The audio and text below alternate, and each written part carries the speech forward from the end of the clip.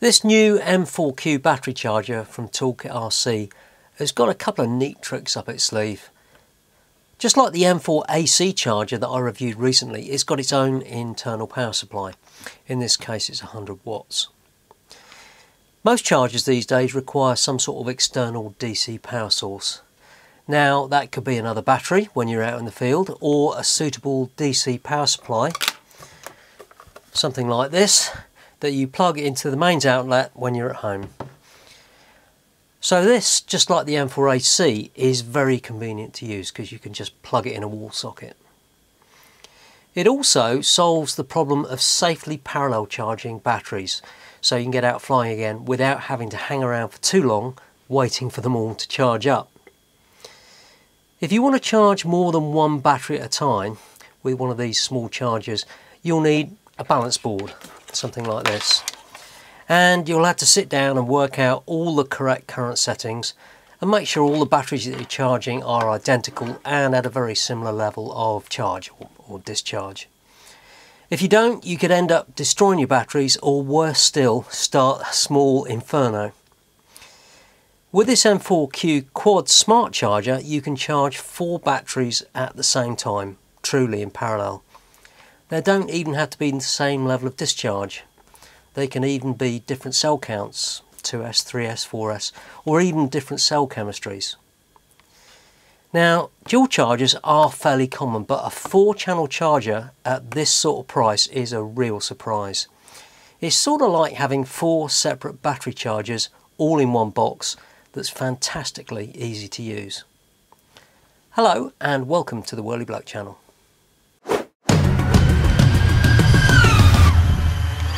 If you watched my channel before, you'll know I reviewed pretty much all of ToolkitRC's chargers, and this M6D is currently my daily charger. But I need to power it from my 24 volt 100 amp DC power supply when I'm at home. And when I'm out in the field, I use this old 10 amp hour LiPo. Now this new M4Q charger, and I guess the Q stands for quad, is great because not only is it a quad charger, you can just plug it into a mains outlet, which is so convenient when you're at home. And you can plug it into a DC power supply as well if you want to get the most power out of it, but I'll talk about that a bit later. Now this is very similar to the M6D.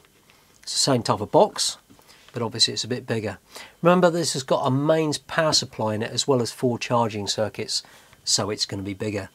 But not too much. In fact, this is just as easy to throw in your flight bag, and it's only 450 grams. And the price is £55 in the UK, which is around $70 elsewhere, and I think that is remarkably good value for money for a quad charger. On the back here you've got the mains input, which auto switches between 110 and 240 volts, and there's a DC input using an XT60, which is rated at 10 to 18 volts at a maximum of 20 amps. I mean, basically the internal power supply is 100 watts, and if you power this off 18 volts DC and 20 amps, this is good for 200 watts charging power. Oh, there's also a little micro USB up here for doing firmware updates. Now the basic layout of this is just like the M6D, but it's just bigger, and there's 4 of them. You get the same scroll wheel and the channel change button up here, which is like an escape key as well. And I think this is just about the best scroll wheel selector around at the moment, but that comes down to personal choice. It makes the selection pretty positive, I think, and you just click it to select. Nice and easy. And along the front here you've got the 4 charging ports. Each one's got an XT60 and a balance plug for up to 4S. And you can get this with XT30 connectors as well if you want, but it's easy enough to make yourself up some adapters and then you can mix and match whatever you want on here. And this 3-inch IPS display is fantastic. It's 480 by 320 pixels with a very good 120 degree viewing angle. Not measured it, but it looks pretty good. And like the M6D, it's really easy to read outdoors in the sunshine. And using this is exactly the same as the M6D, so if you've got one of those, you'll be very familiar with this. Let's plug a battery in and see what we've got. It's just a random one I picked up off the shelf. Got no idea what state of charge is.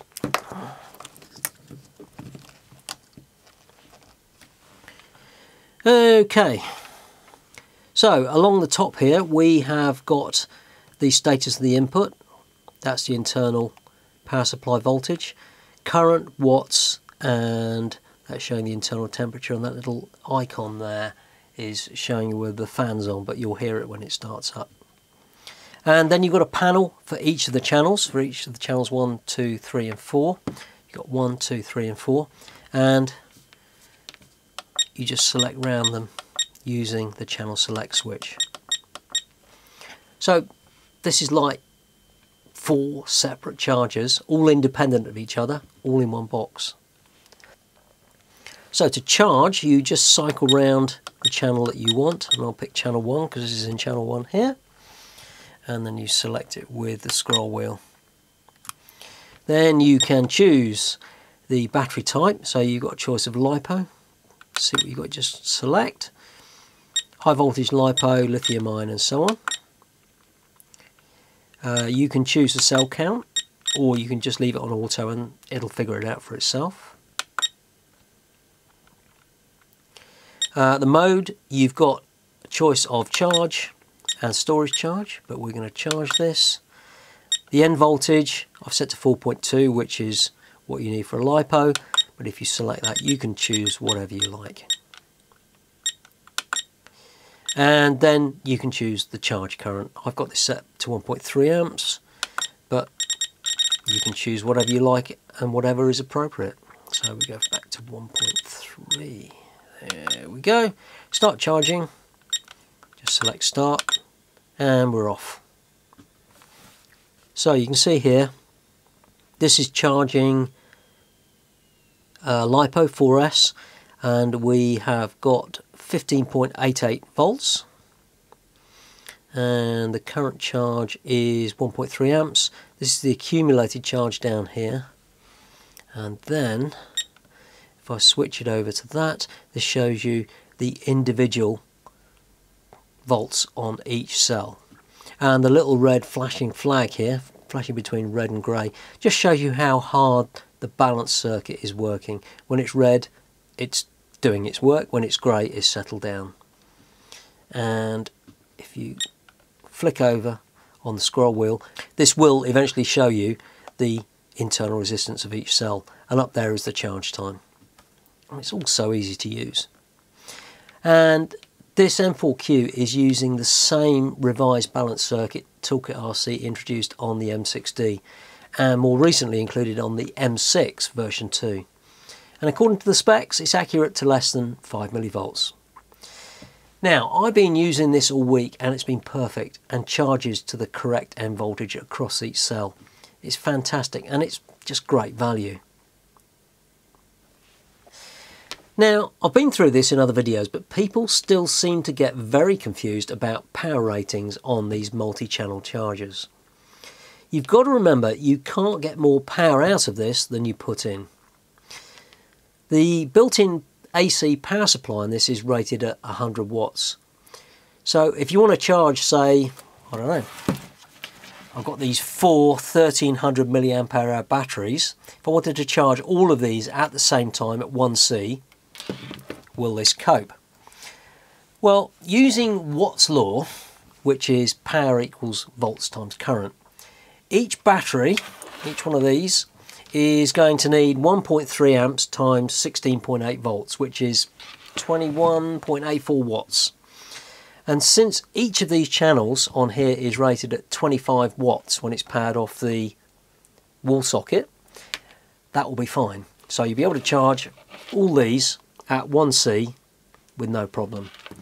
But if you're totally deranged and decide to charge at 2C, that's 2.6 amps, you've doubled the power to 43, nearly 44 watts. And the internal supply on here just simply can't cope with that.